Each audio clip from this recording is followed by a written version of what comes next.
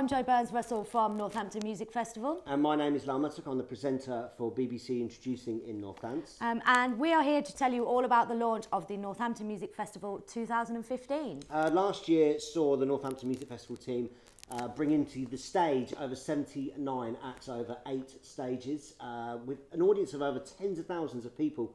This year, we're going to try and make it a bit more special and double it. Maybe. But you never know, bit ambitious. You never know. Yeah, part of the expansion this year, we are really excited to be bringing 2 additional new outdoor stage spaces to the town centre. And on those, we're going to be really broadening the range of music on offer to include jazz, classical and world music. So there really will be something for everybody. And BBC Introducing, again, will have 2 stages at this year's event. We're going to try something a little bit different, but we will reveal the venues and what we're going to do a little bit later on in the year.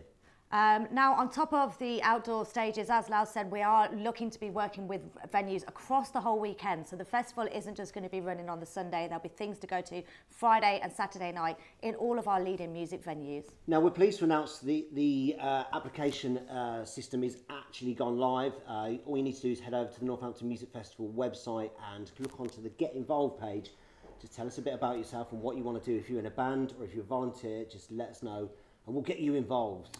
Now, as most people know, the Northampton Music Festival is run by an organisation called Northampton Music 365, who are a not-for-profit community interest group, and we proudly partner the event with the Northampton Borough Council, the Northampton Bid, and we have support from a huge range of organisations, including the County Council, Wilson Foundation, Community Foundation, and a huge range of people who really kind of kindly support the event.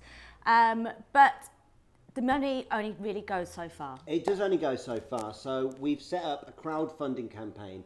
We want every artist to be paid. We want, no one wants to pay for free.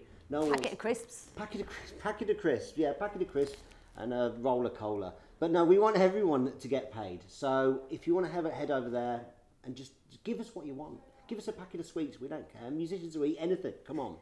Yeah, no, it really is important to us that we try and get some of the funding back into the hands of the musicians. There are hundreds of musicians playing at this festival.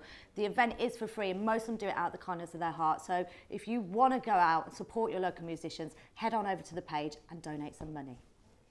To find out more about the event, how to apply, how to get involved, how to sponsor us, simply head over to the website, which is www.northamptonmusicfestival.co.uk, or you can find us on Twitter and Facebook by searching Northampton Music Festival. And we'll catch you soon. See you later.